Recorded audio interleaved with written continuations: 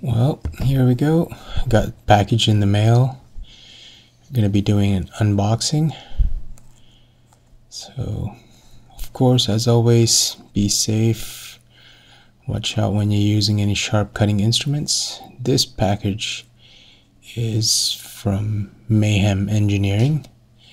So, cutting open the tape. Let's lift up this flap. If you can see in the background, I finally got a couple weeks ago, it's been a few weeks ago, maybe a month now, received these Voodoo U4 tires.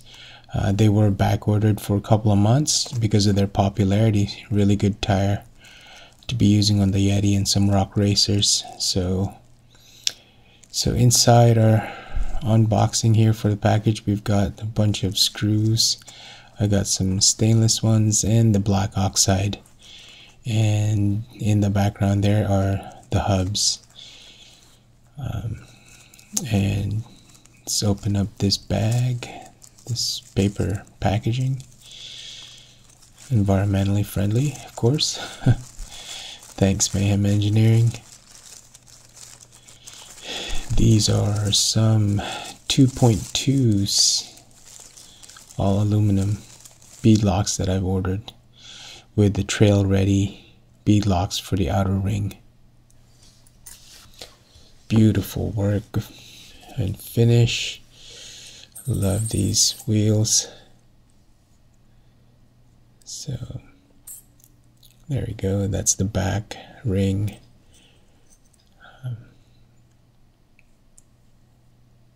The craftsmanship on these wheels are just amazing. Very good fit and finish. So now these Voodoo U4 tires I ordered from Crawler Innovations along with the Crawler Innovations foams. So now I'm putting the center part of the bead locks into the Crawler Innovations foams. Now that's how it's gonna snap in together. Thumbs up. So I started off, I put some thread lock on the screws and just very minimal, just a little dab, not even like a full drop on each screw. And then here now, starting to assemble it, I kind of, as I'm doing one side, I pushed it out. So as I'm